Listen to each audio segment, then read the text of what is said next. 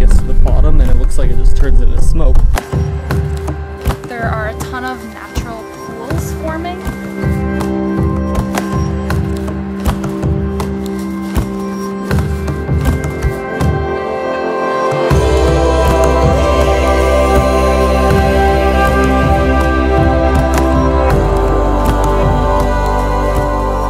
Good morning from a treehouse.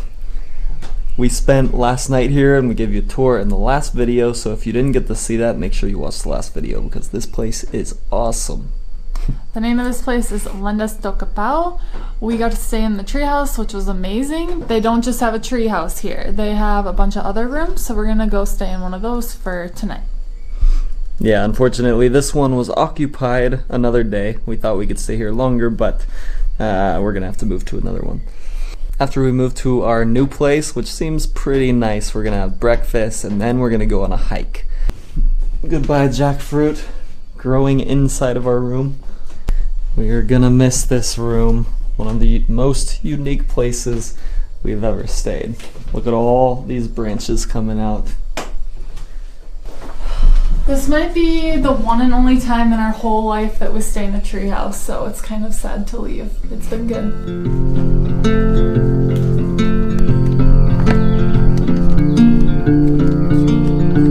This is the way down from the tree.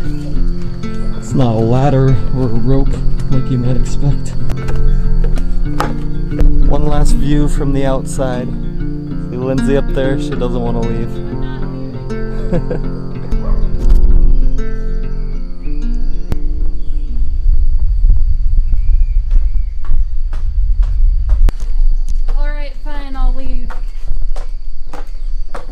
So this is their breakfast area, which is gorgeous. It lets in a ton of natural light. You can see all the plants surrounding us. We're hungry. We just sat down and already we have the beginning of our breakfast. We have papaya, it's the one with the seeds coming out here, a melon, and then this is dried banana. Looks good. And then we have a lot more coming. Oh, what is this? Might be strawberry? Watermelon juice.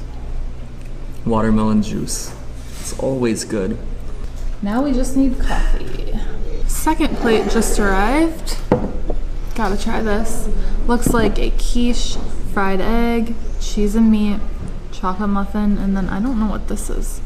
I'll try this first.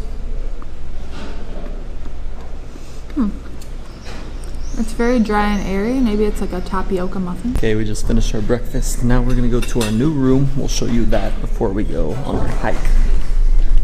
New room. Wow, pretty good. It's huge. First thing I'm noticing, we get a jacuzzi tub. And a shower. Wow. Look at this countertop. Keeping the treehouse theme going. There's a window from the bathroom to the other part of the room. So it looks like this would be probably one of the more deluxe rooms. A whole family could fit in here. 2 twin beds. Looks like a king-size bed. A big TV, chairs, like a living room space. And there's a patio out here. A little bit of luxury after the treehouse. Weren't expecting this at all. Now we're gonna get ready for our hike, which is probably the most famous hike in this area. Do you know what it's called? Nope. I do. The hike we're going on today is Cachoeira da Fumaça. Let's go!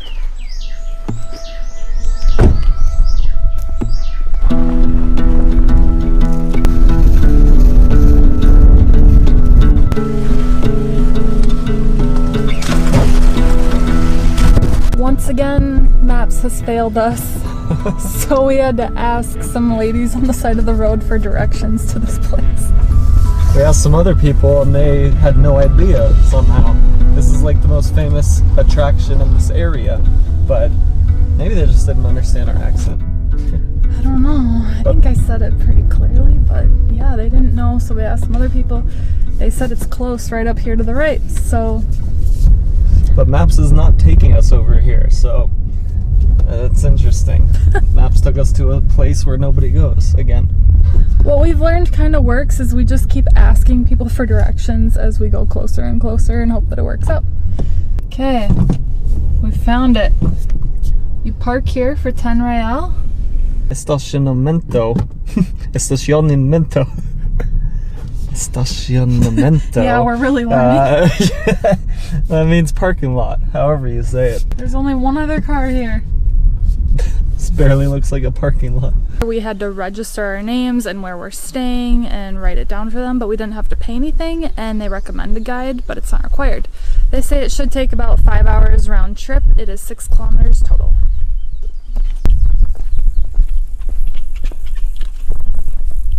The first part is all uphill. Apparently it flattens out after the first part of the uphill.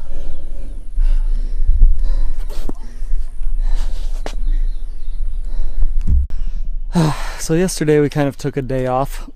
I believe I got food poisoning. So I've been pretty weak, stomach really not feeling good at all. I'm very weak and all I want to do is sleep, but we only have one day left here, so this is our only day to do this hike. But we're gonna make it happen. Luckily it's not as hot in this region as it is on the coast. I would guess it's probably around 65 to 70 degrees right now. A little cloudy, so that's good for this hike. Whew. Okay, we've been hiking for probably 10 or 15 minutes, and this is our first little outcrop where we can see the beginnings of the view. There's a butte way over there, some mountains, vast open space. Starting to look pretty beautiful. We heard that on a portion of this hike we might have to kind of swim through water because it's the rainy season, but it still feels really dry and it hasn't been raining much, so hopefully we don't have to, but we brought flip-flops just in case. It's pretty cool. That's a real adventure.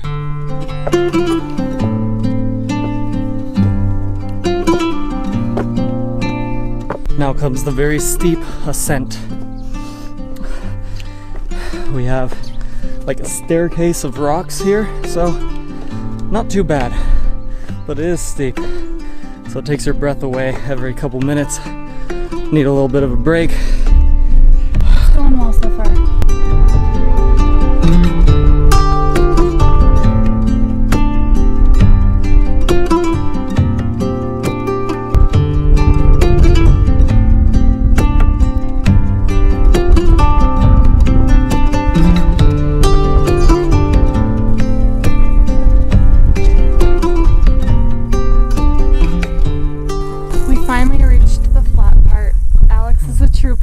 He came on this hike with me even though he doesn't feel well, but we both really wanted to see this and we think it's going to be worth it. It's supposed to be one of the biggest waterfalls in Brazil. Something else that makes it unique is part of the year, like during the dry season, sometimes the water doesn't reach the bottom. It kind of evaporates by the time it gets to the bottom and it looks like it just turns into smoke. And I think that's maybe where this gets its name. So people told us that you need a guide because sometimes you might not know where to go and it can be dangerous. But so far it's been fairly straightforward, besides one part where you could take a look to the right, take a look to the left, and then we saw a bridge. So it's been easy so far. And now this seems pretty obvious. So we're glad to have things like this, letting us know we're on the right path. Right over the water. Glad we don't have to walk through that. This is like a red-orange water. I think the copper makes it that color. We've been hiking for a good hour, I think over an hour at this point. And this is all we see. We don't know exactly where we're going. We've seen a few people walking by, so that's always a good sign. That means we're on the right track, even without a guide. Okay, so it looks like we have reached some water. This is what we were telling you about earlier. This is what we've heard about. At some points of the year, you have to go through some water to get to the other side. And we see a little bit here. I don't know if we have to take off our shoes to get through or what. Some people told us that during the really rainy season, it can go up to your waist, so like right here. But this doesn't look that bad yet. Wow, the color of that water.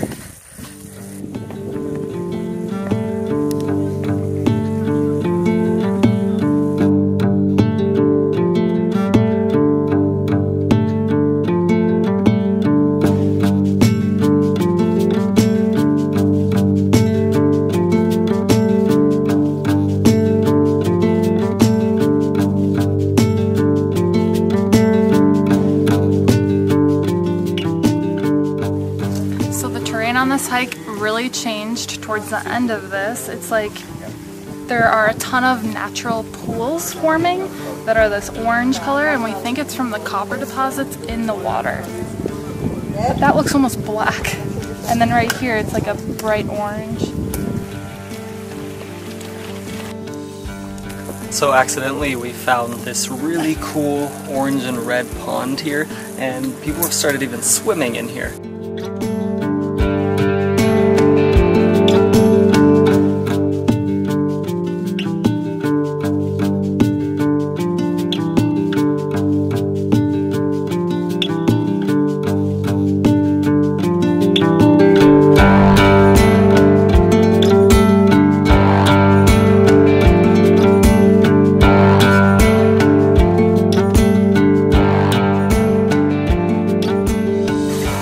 So we just met a local who told us that we can actually go along these rocks in this red river here, and that will lead directly to the waterfall.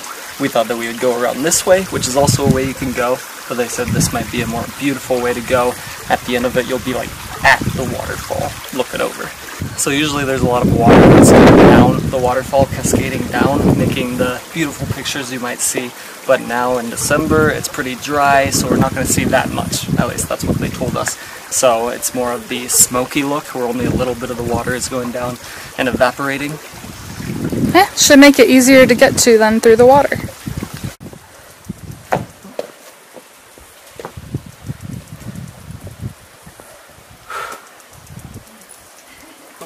How do we do this?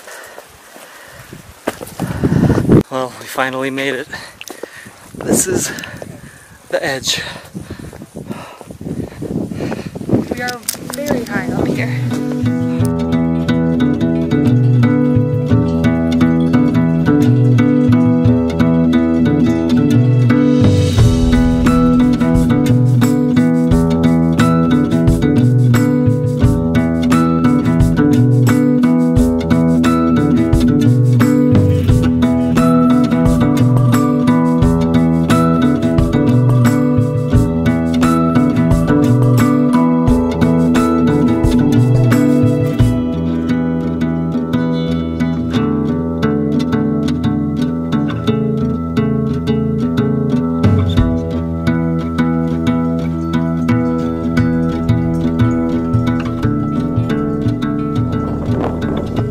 So I know we just said that a local told us we could walk through those rocks and see right over the waterfall, but even though there's not that much water, we are too scared to do that. We've heard one too many horror stories about waterfalls, so it's just not worth the risk. So we're gonna take in the view from up here.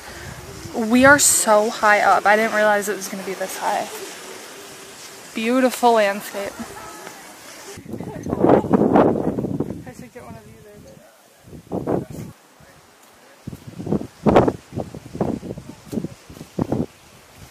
So we're sitting at the top of this thing on the edge, and it is an epic view, as you can see from this.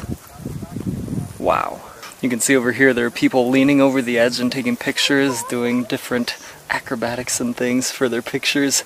We haven't really done that, but we have the drone, so we got our own.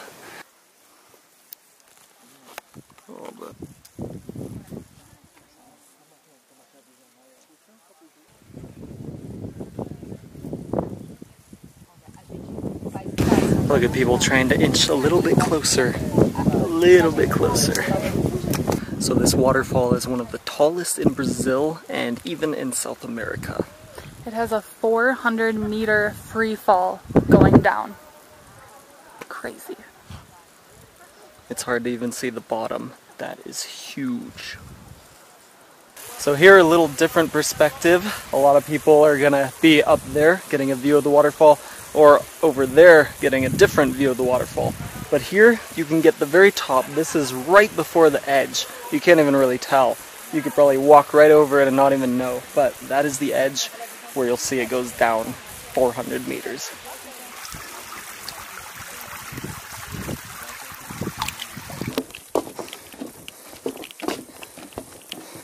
We've been on our way back for probably 40 minutes. Longer. Or longer. Lindsay says longer, probably about an hour. This is our first shade. We've just basically been walking through a desert for a while, and it is hot. That's what makes this hike tough, not anything else. I'm not gonna lie, this is not the most enjoyable hike. The view was cool, but this part is just so hot. And we even tried to leave early in the day. We would not recommend starting the hike at like 11 or noon. We started at 10 and it's still super hot coming back down. When we get back down, we're gonna get some acai and juice and water and jackfruit pastel. So I don't know if you guys can relate, but a lot of times it seems like hikes on the way back feel a lot longer than on the way there. This hike seems never ending. I'm trying to cover myself from the sun so I don't get burnt. Anything you want to say, Alex? No. He's having a blast. Too much energy. We are so exhausted. We're almost too tired to film right now. It's been 2 hours and we can finally see the building where we started. Oh my goodness. And we're not like in that bad a shape. We saw some people as we're nearing the end going up. They're crazy. If they knew English, I was gonna say you might not want to do that because it's that hot where it's not gonna be enjoyable to go up. We don't envy them right now. We're glad to be done. Time to get some refreshments. They have acai. Yes. Bon tarde. We finally got it. Wow. This is well deserved. Acai is already good, but when you're parched and tired and dehydrated, it tastes even better. And this is a good kind too. This is gonna replace all the electrolytes and the vitamins and minerals that we lost through our sweat all day. All gone.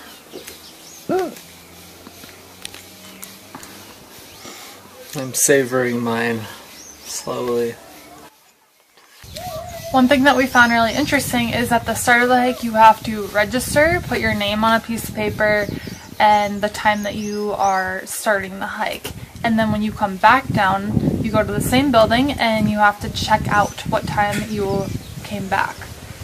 Which, we're not really used to seeing that. I've never been on a hike that does that, but it kind of makes sense because this hike isn't maybe the most safe because of the huge drop-off by the waterfall. But even then, in the US, there's a lot of unsafe hikes and no one would even know if you never came back. Any thoughts? I'm taking over the talking because Alex is too tired and he's enjoying his acai. That's his contribution to the video. Alright, we've had a great day. We are going to end this vlog here and we will see you tomorrow. We are going to be touring the town of Vale do Capao. And then we're going to be taking a road trip to our next destination. Any last words? Yum. I know we already ended the video, but we wanted to show you this pool really quick because it's beautiful. We're about to see the sunset. Perfect way to end a long, exhausting day. Just getting in this pool and chilling out, having some juices. Oh, our juices are actually coming right now. Woo! We got a guava and a strawberry. Oh, here they come.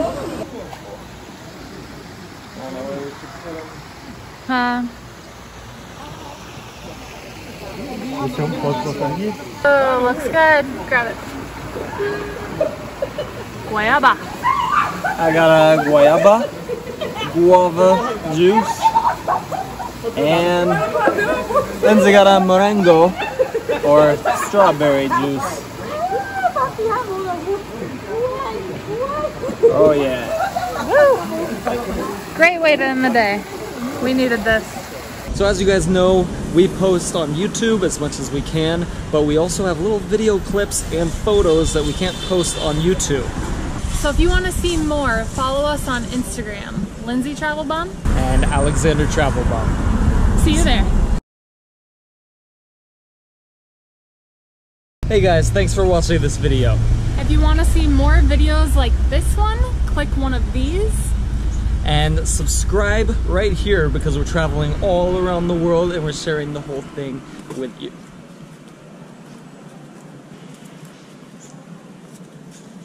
See you in the next one.